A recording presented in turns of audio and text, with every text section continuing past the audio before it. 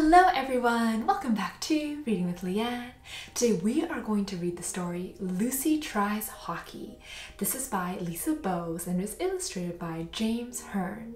So on the cover we see a girl, she has her helmet on, and it looks like she's ready to try this ice sport. Let's open up our books and see what this story is about. So we see Lucy, it seems like she's with her grandparents.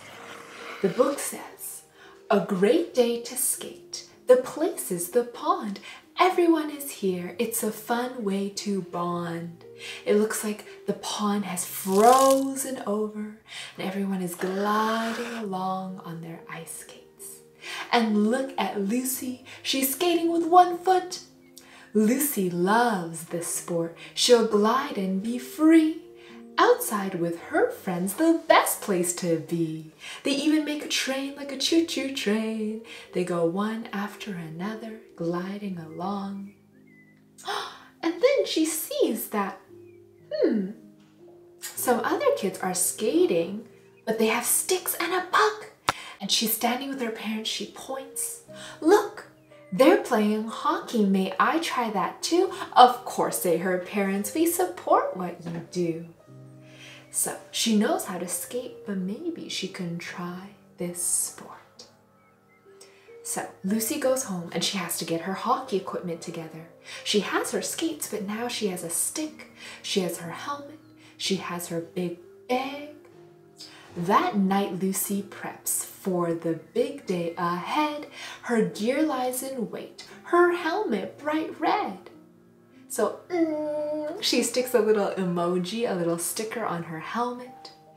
And she's going to go to her first day of practice. Her dad meets the coach. Her mom signs her in. Shake, shake, shake. This is intro to hockey and it's time to begin. So she goes out. She has a lightning jersey. Her friend has a heart sticker and a flower jersey. Let's skate a few laps. The warm-up is key. Speed up, hop the lines, try touching your knees. So what else do they learn? Well, it's important to learn how to fall. You don't want to fall like this. Whoa! Bonk. You want to fall safely on your tummy. Time to fall forward. That's right, be prepared. Heads up, hands out. Whee! No need to be scared. This is the safe way to fall. Stick handling is next. Lucy, it's your turn. Go slow, take your time. That's the best way to learn. So Lucy has the puck in between her stick. The coach watches her as she skates.